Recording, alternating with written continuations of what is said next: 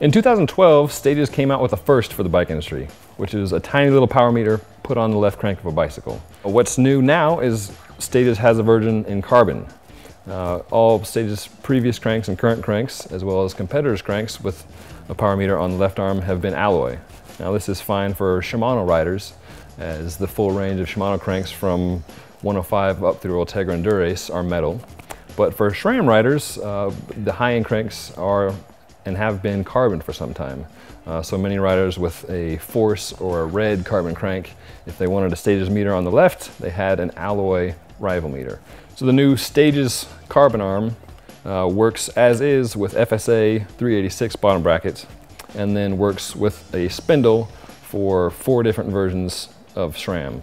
There's one spindle for red, there's a second spindle for rival, Force, and CX1, and then there are 2 additional spindles for mountain bike cranks in 2 different widths.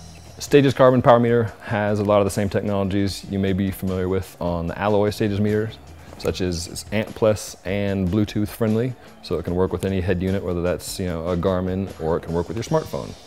One nice thing about the Bluetooth connection is that firmware updates can be made via your phone. You don't need to be plugging anything in.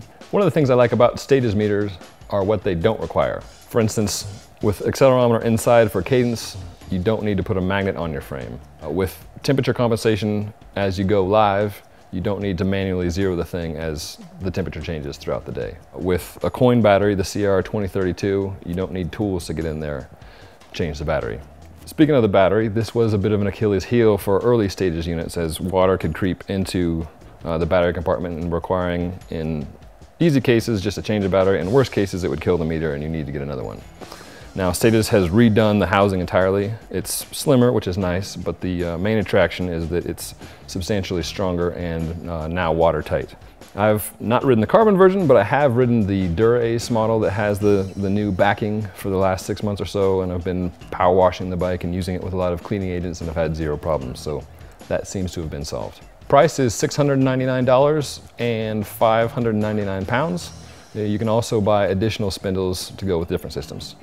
The weight is approximately 150 grams. Like for instance, for this 172.5 crank, the meter itself adds just 12 to 14 grams to any crank. For you Campagnolo riders, a Campagnolo carbon crank is coming. In the meantime, this carbon Stages crank works as is with FSA BB 386 and with a choice of spindles for a variety of SRAM carbon cranks.